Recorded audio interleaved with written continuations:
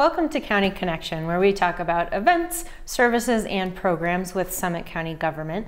I am your host, Julie Suter, and for our first segment in this October episode, we have Steve Prosise, who is an environmental health specialist with our environmental health department. Welcome, Steve. Thank you.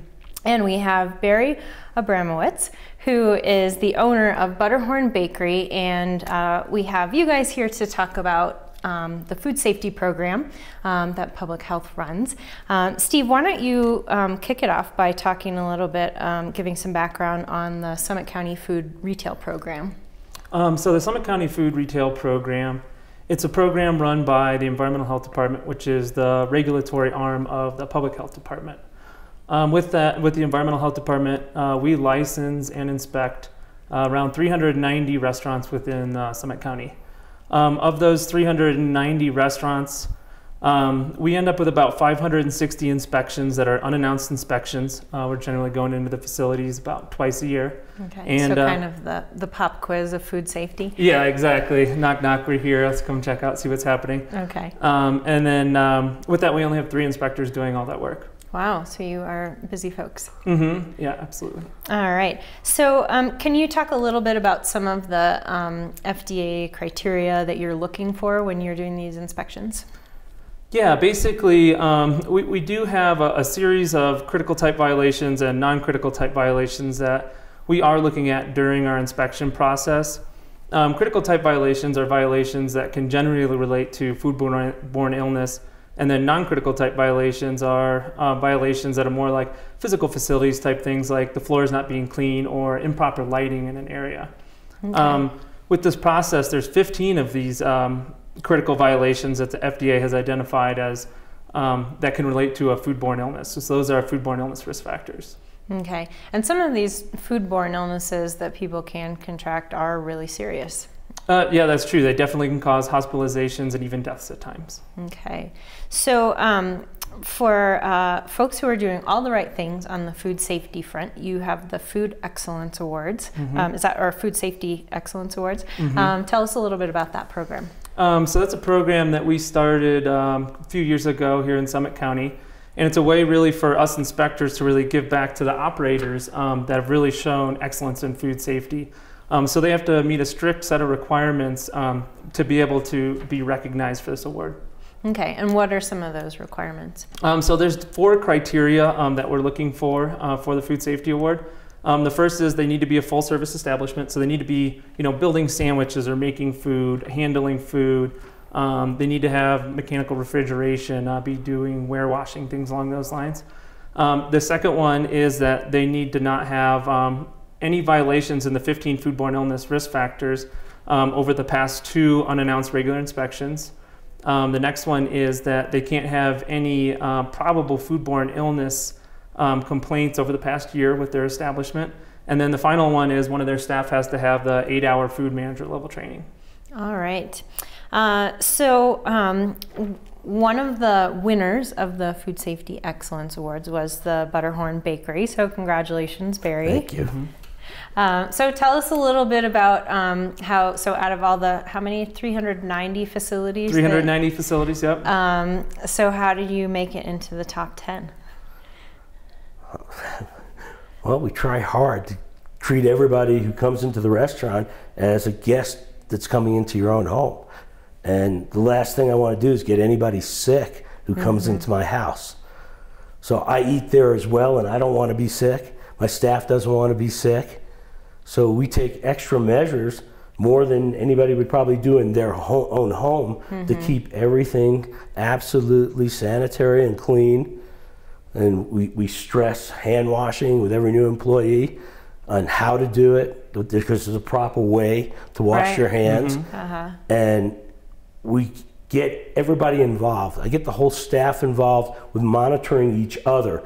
If they see someone scratch their head, hey, you didn't use hand sanitizer, go do it. So everybody's working together as a team in order to maintain the sanitary conditions that are necessary. The hand washing has to be renewed every year. Even employees who have been there for 10 years or longer have to take reviews on proper handling of food, proper sanitary conditions. We're in a excuse me, we're in an environment with people from all over the world, and you don't know what people have, colds, influenza, so we make sure the bathrooms are monitored and cleaned and sanitized on a regular basis throughout the day. Make sure that the staff uses hand sanitizer or wash their hands as often as possible. I offer my entire staff influenza shots every year so they can get immunized. I also have offered management and kitchen the series of hepatitis shots to make sure that everybody is healthy and not any chance that they're not going to infect anybody or get anybody sick, and nobody coming in is going to get us sick. Right. So we can pass it on.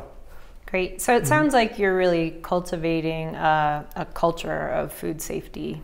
It's all about the workplace. It's all about the corporate culture. Yeah. That's what makes or breaks it. Absolutely. And then I hear that one of your managers, Echo, is playing a really critical role in leading that culture.